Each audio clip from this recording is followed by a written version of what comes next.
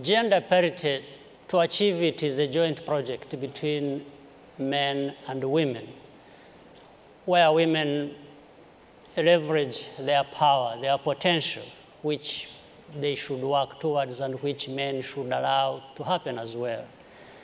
And it requires bold steps, not incremental ones.